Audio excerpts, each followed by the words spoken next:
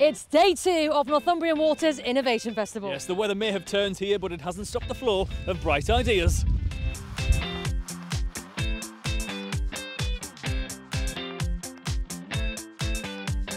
Today is all about the ideas, and the festival is going to be just pinging with ideas from everywhere, and they're going to be coming up with lots of things that maybe they haven't thought about before.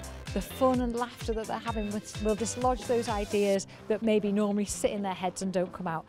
The theme for this year's festival, as we discussed yesterday, was citizens, and it was inspired by a brilliant book that I read. We have the author of the book here to talk to us about it today. So please join me in welcoming up to the stage John Alexander. I'm loving it. I think it's so exciting, the possibility. You don't know what's going to come out, but the very fact that you're bringing all these different people together from all these different backgrounds, that is the magic stuff, right? That is where you're going to get the truth that all of us are smarter than any of us from.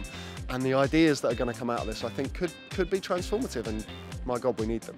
So today we've been setting the scene of the challenge, understanding the different people we've got in the room, and then starting to brainstorm some key factors.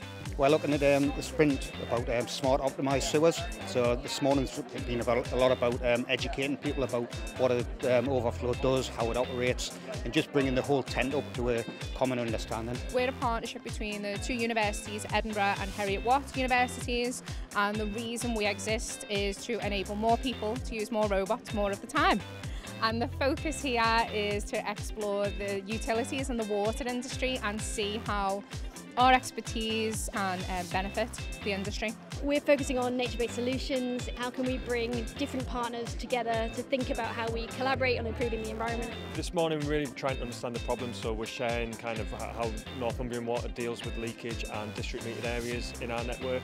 We have lots of different activities today. We believe that health and wellbeing should overspill into everything you're doing. It's got stuff for your mind, so some chill out space, great music, entertainment, having fun. It's up to us to put stuff on the page, so when the eyes of the universe coming your way, you make sure you got something to say. We're going around, people are working hard solving problems, so we like to give them a bit of light relief and then take credit for when they solve those problems. Yeah, and commission. We've got a room full of brilliant brains here, so it's just trying to extract as much information and knowledge as we can. We've made some incredible connections over the last day and a bit, different industries, different parts of the water industry, and lots of different suppliers as well. So yeah, we're really connecting, and it's bringing all the brains together. Day 2 has been amazing. So many ideas. I literally cannot believe the creativity of the crowd that we have here today.